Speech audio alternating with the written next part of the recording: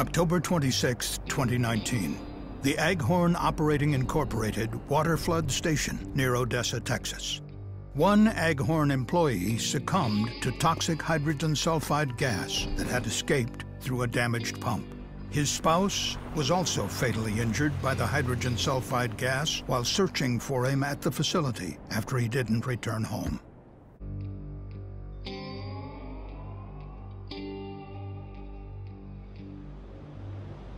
The Aghorn water flood station is used as part of a process to extract oil from underground reservoirs in West Texas. Oil extraction starts at an oil well, where pump jacks are used to lift oil from underground reservoirs. Reservoirs in West Texas also contain hydrogen sulfide, a toxic gas which comes to the surface with the oil that is extracted. The oil comes out of the ground with some water in it. To remove the water, the mixture is fed to a tank battery. As the oil and water mixture sits in the tanks, the water separates from the oil. The oil is then transported for further processing. The water is pumped through pipelines to the water flood station. It is now called produced water because it can contain residual oil and other contaminants, such as toxic hydrogen sulfide gas. At the water flood station, the produced water flows into a large storage tank called a suction tank. The water then enters a building called the pump house. There, pumps are used to pressurize the produced water and inject it back into the oil field through injection wells. The injected water increases reservoir pressure and displaces the oil, allowing a larger quantity of oil to be extracted. At the time of the incident, there were 2 pumps in the pump house. The pump house also contains a control room from which employees run the station. Typically, the station is not continuously occupied.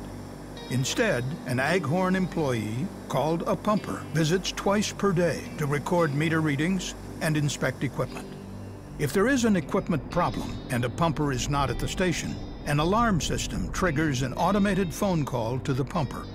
It is then the pumper's responsibility to acknowledge the alarm and go to the station to determine what is causing it. The station was also equipped with a hydrogen sulfide detection and alarm system that would trigger a separate automated phone call to the pumper on duty if it detected dangerous levels of the toxic gas. The system would also illuminate a rotating red beacon light on top of the pump house. But the CSB found that this critical detection and alert system was not functional on the night of the incident. At 6:38 p.m. on October 26th, the water flood station's control system activated an oil level alarm on a pump. 5 minutes later, the phone system called an Aghorn pumper, alerting him of a pump malfunction of some kind. The pumper drove to the water flood station. The hydrogen sulfide beacon light was not illuminated when the pumper arrived at the water flood station or at any time for the rest of the night. The pumper parked near the water flood station, leaving his personal hydrogen sulfide monitor inside his truck. The pumper went into the control room, where the control system indicated the alarm was for pump number 1. The pumper prepared for work on pump number 1. The pump, which could automatically start when enough water was available to pump to the injection wells, was still connected to its power source.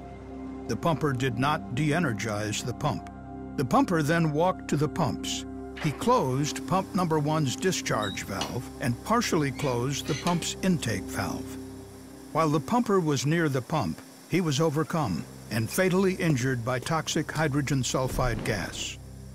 After the incident, the CSB found that a plunger on the pump had shattered, which had allowed water containing hydrogen sulfide to escape from the pump into the pump house where the pumper was working. Due to limitations of available evidence, the CSB was unable to determine whether the pump failure and water release occurred before the pumper arrived at the facility or if the pump automatically turned on while the pumper was closing valves. After several hours, when the pumper did not return home, his spouse drove with their 2 children to the station to check on him. She entered the water flood station facility and searched for him. She soon found him on the floor in the pump house. She then was also overcome and fatally injured by the toxic hydrogen sulfide gas. A short time later, emergency responders approached the pump house. They detected a very strong smell of hydrogen sulfide. This required them to set up the command post outside the front gate of the facility and wear self-contained breathing apparatus. They found the pumper and his wife deceased inside the pump house and water spilling from pump number 1. The responders rescued the 2 children who were inside the spouse's car. Working with Aghorn employees, they were able to stop the water release the following morning. One of the 6 safety issues identified was that the pumper was not equipped with his company-issued personal hydrogen sulfide detection device inside the pump house on the night of the incident. When the pumper's personal hydrogen sulfide detector was located in his work truck, it was found to be in an alarm state, meaning it had detected dangerous levels of hydrogen sulfide. The potential for a hydrogen sulfide release was a known hazard at the water flood station, as indicated by the posted signage and a safety pamphlet provided to all employees. However, there was no evidence that Aghorn management required use of personal hydrogen sulfide detectors or adequately trained employees that equipment malfunctions could indicate a toxic hydrogen sulfide release. The second safety issue CSB investigators discovered is that at the time of the incident, Aghorn did not have any written lockout-tagout policies or procedures, but relied on verbal procedures without formalized training. On the night of the incident, the pumper did not properly perform lockout-tagout to de-energize the pump before performing work on it. Instead, he started to close the pump's valves while the pump was still configured to be automatically operated by the control system.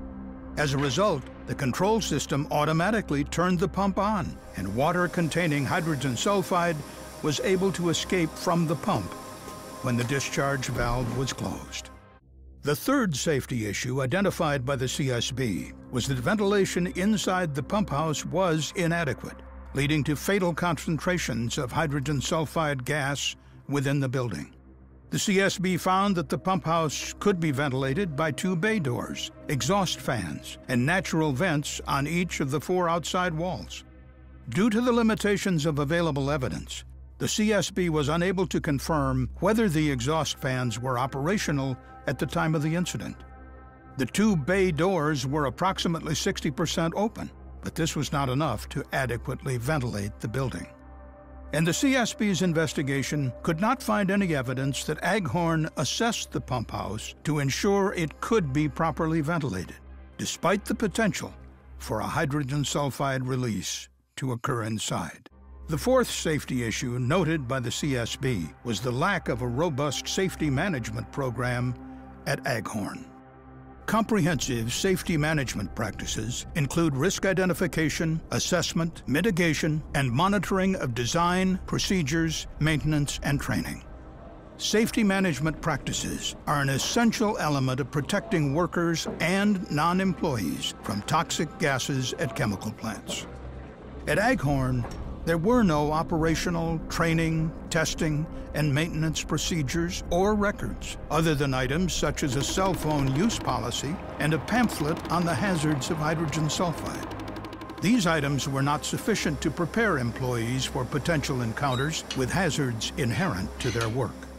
CSB identified a fifth safety issue at Aghorn, which was a non-functioning hydrogen sulfide detection and alarm system.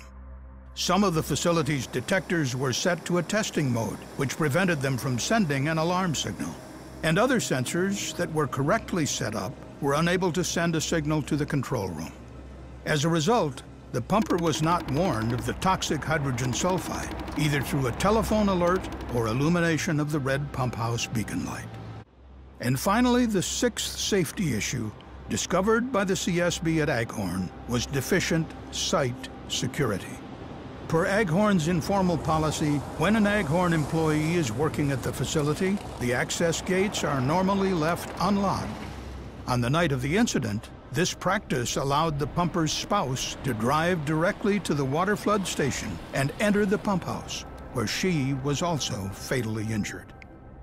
As a result of its investigation, the CSB made the following recommendations to Aghorn Operating Incorporated. for safety improvements at all water flood stations where the potential for exposure to dangerous levels of toxic hydrogen sulfide gas exists.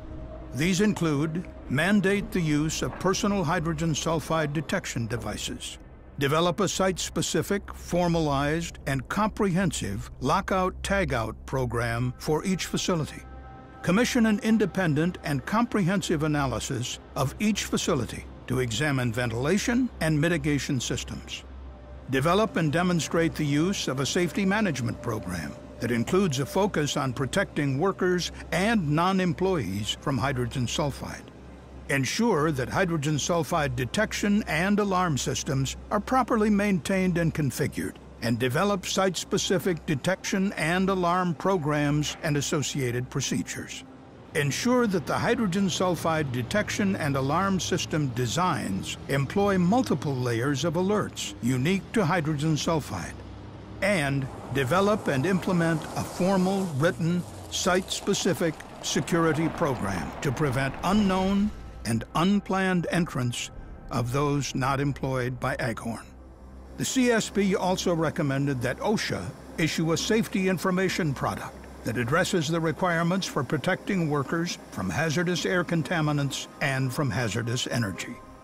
And the agency made a recommendation to the Railroad Commission of Texas to develop and send a notice to all oil and gas operators that fall under its jurisdiction that describes the safety issues outlined in the CSB's report.